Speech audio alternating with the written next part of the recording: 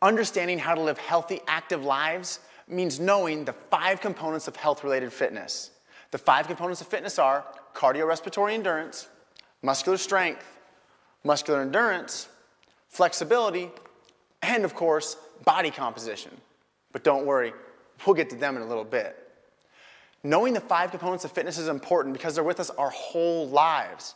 It's also important that we measure them because when we focus on our fitness, we need to know which component to improve or maintain.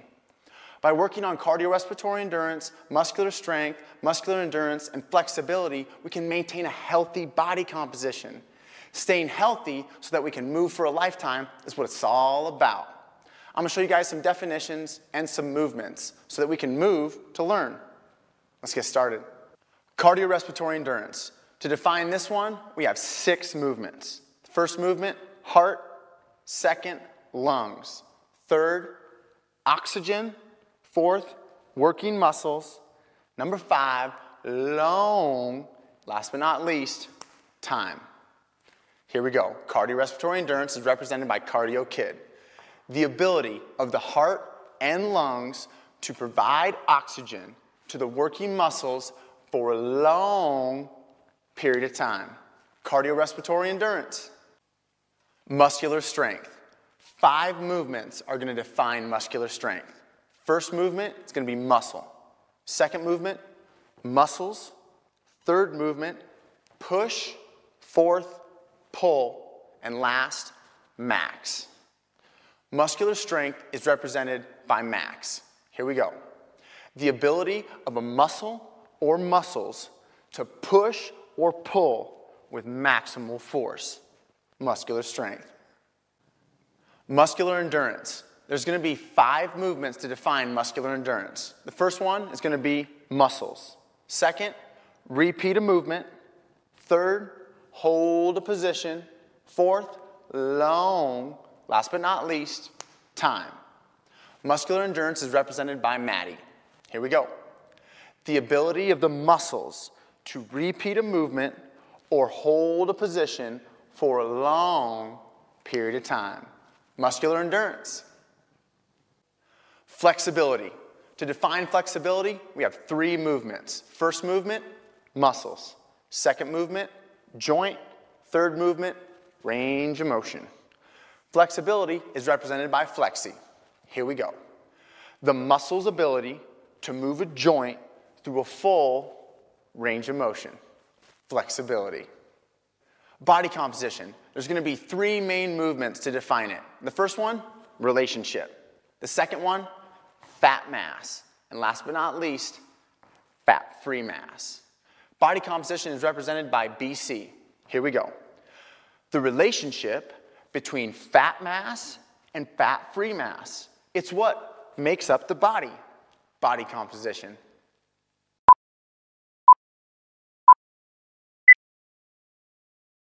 To begin, start with your feet together. Touch your left elbow to your right knee, and then right elbow to your left knee. Start off slow, touching opposite knee to opposite elbow, and as you feel more comfortable, increase the speed. Try to keep your back straight, lifting your knees up high to touch your opposite elbow.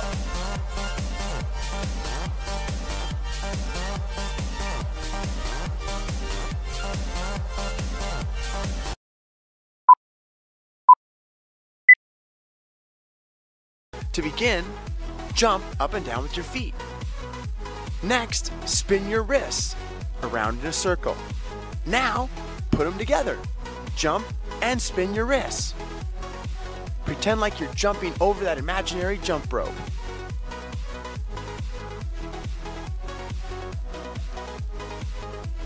Keep going. Remember to breathe as you're jumping. You got it!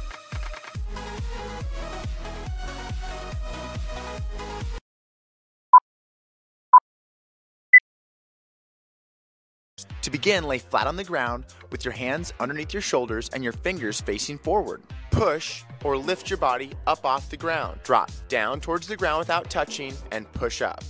Down, up. down, up. Don't look up while you're doing your push-up. Look at the ground. If you need to use your knees, go ahead and lift your feet up off the ground. Down, up. Keep going.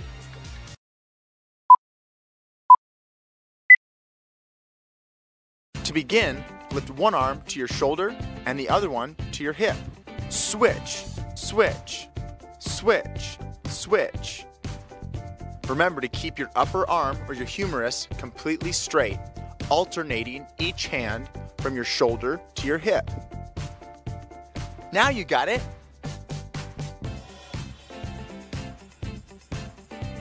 Keep your back straight, remember to breathe, and you're only bending at your elbow.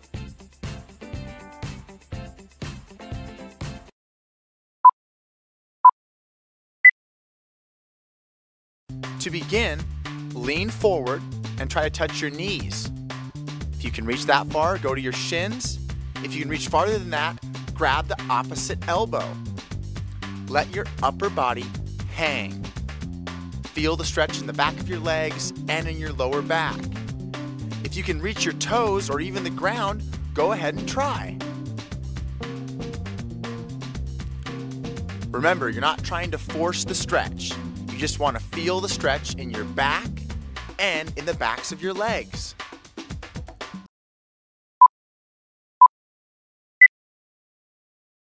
To begin, start with a wide stance. Lean to the right. Push on that left leg. You should feel this on the inside of your thigh. And switch. Go ahead and lean to the left. Push down on your right leg. You should feel this on the inside of your right leg. Other side, go ahead and switch. Feel this on the inside of your left leg. Make sure you breathe through that stretch.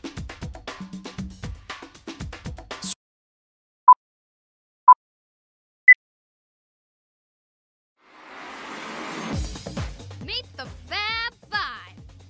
BC, Maddie, Max, Cardio Kid, and Flexi. they're 5 ordinary kids with an extraordinary mission, which is to help every kid in America to understand how to get in shape and eat right. With a balance of good nutrition and exercise, nothing can get in your way. Join their team and get moving.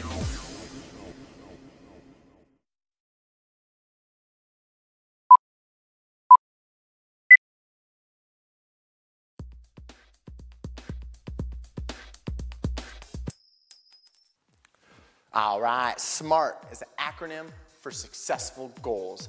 I want to make sure you're set up to set a successful goal. In order to do that, we got a 5-step process. Make it specific, make it measurable, make it attainable, make it realistic, and always make it timely.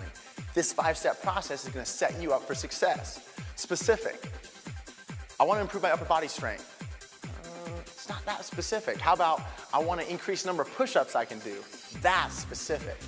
Measurable. Got to plug in those numbers. I want to do more push-ups. Great. How many more?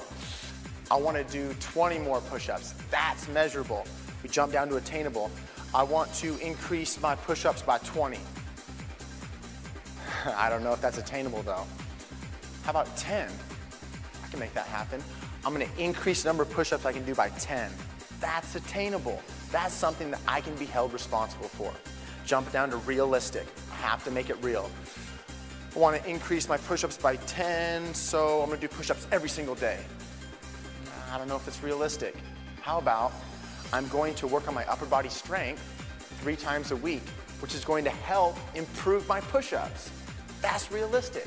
Last but not least, timely. So I want to increase my push-ups by 10. But why? When? I need to know when I'm going to stop, when I'm going to actually make sure that I've set myself up for success and achieve my goal. It's been specific, it's been measurable, attainable, realistic, but the time, by March, I will increase my push-ups by 10. All right. I will increase my push-ups, that's specific, by 10, that's measurable. 10 is a good score, so that's attainable. I'm gonna do those 3 times a week. Exercise, that's realistic, and I'm gonna have it done by March. That's timely. It's a pretty smart goal. Stay happy, stay healthy. Always keep that smile on. Let's go make some SMART goals.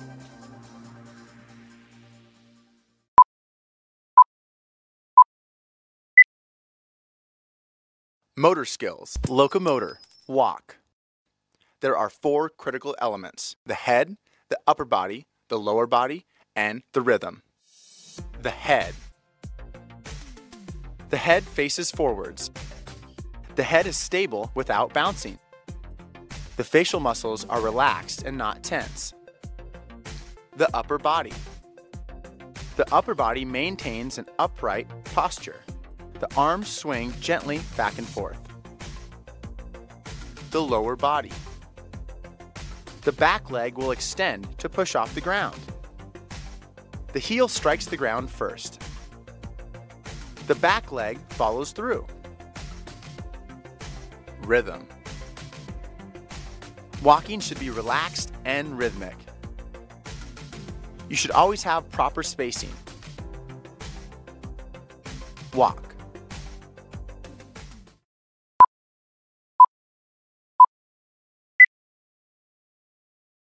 Sit with your legs out in front of you. Squeeze all your muscles as tight as you can. Now slowly release your muscles, one at a time. Release your toes, your legs, your bottom, your tummy, your arms, your face. Now smile. You can also perform this exercise while lying down on your back.